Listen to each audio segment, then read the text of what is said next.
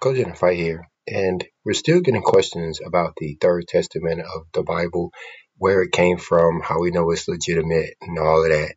So let me answer it as quickly as I can here. First of all, coming over to John chapter 1 and 1, where we learn that the Word of God is God and that God is the Word of God. And then we learn in verse 14 that the Word of God was made flesh and dwelt among us as our Messiah. And we learn in Revelation chapter 19 and verse 13 that our Messiah will return, but this time his name will be called the Word of God.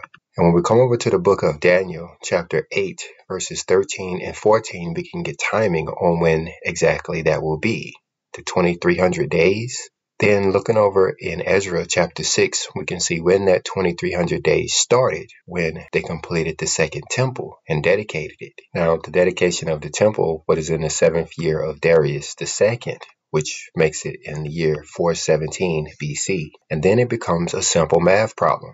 417 BC plus 2300 years. Remembering to add a year because there was no year zero, we end up in the year 1884.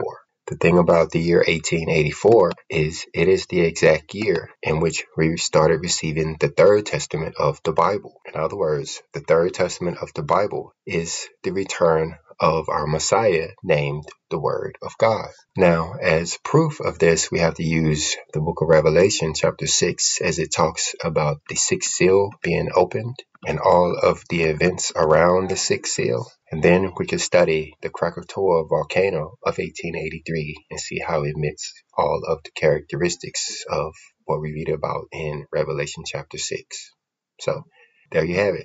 Proof that the Third Testament of the Bible is the second coming of our Messiah. If you have any more questions, please ask them below, and I'll see you there.